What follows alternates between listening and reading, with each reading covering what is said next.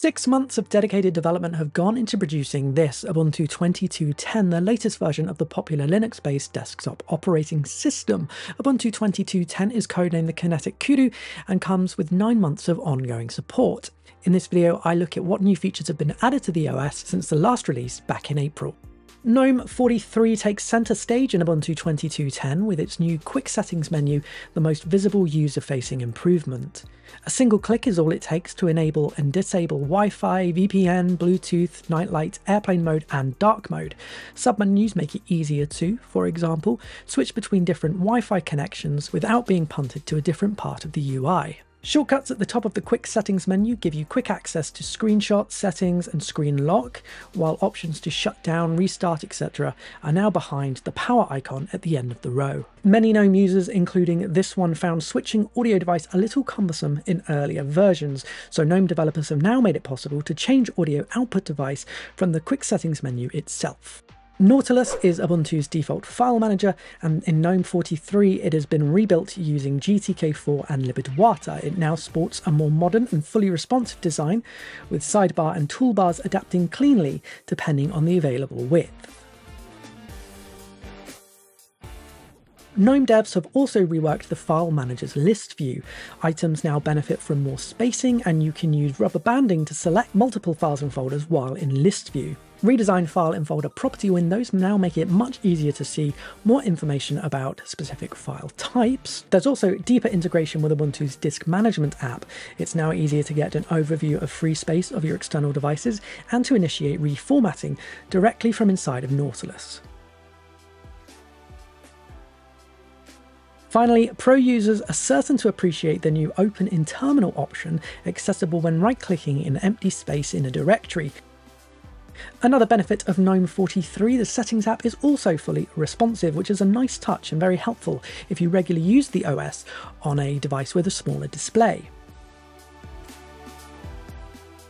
There's also a brand new Ubuntu desktop panel. Don't get too excited, this doesn't offer any new options, but it does group together the existing preferences for Ubuntu's desktop icons extension and the Ubuntu dock. Talking of the Ubuntu dock, Ubuntu 22.10 makes it easier to see multiple windows from the same app, which doesn't affect the regular window spread you can toggle using a gesture. Ubuntu prides itself on shipping with so-called sane defaults, but there have always been a few gaps. In earlier versions of Ubuntu, you couldn't view or open WebP images out of the box. This release changes that. WebP thumbnails are now rendered in the Nautilus file manager, and you can open and load WebP images in the default image viewer. You'll no longer find a simple to-do app pre-installed on Ubuntu 22.10 as the app has been dropped. There are a trove of third-party task management tools out there in the repos should you feel you need one. GNOME developers have revamped the calendar app. It now has a UI based around a sidebar and agenda list, and the app is now totally adaptive when resizing.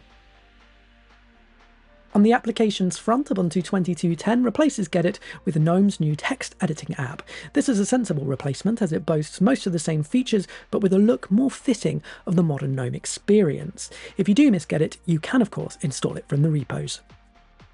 And of course, Ubuntu ships with updated software throughout, including the latest version of Mozilla Firefox, which is still a snap, but does now start up a little bit faster than before. You also get the latest version of LibreOffice, the productivity suite that boasts better than ever compatibility with Microsoft Office file formats. And there's the venerable Thunderbird email client on hand to cater to all your mail sending needs. Ubuntu devs dial audio support in this release up to 11 with the adoption of Pipewire as Ubuntu's default sound server. Pipewire is way less buggy than Pulse Audio, works great with Wayland, is more resource efficient, and boasts better hardware compatibility with Bluetooth audio devices. Sounds good to me. Ubuntu 22.10 is powered by Linux kernel 5.19. It's not the latest version, but it does have the usual array of driver performance and security improvements, and this kernel version will be backported to Ubuntu 22.04 in the next point release. So that's Ubuntu 22.10 in a nutshell, an iterative improvement on the recent LTS release, with the addition of GNOME 43 and Pipewire being the standout stars. If you're eager to test the latest and greatest, then the interim releases are certainly where it's at.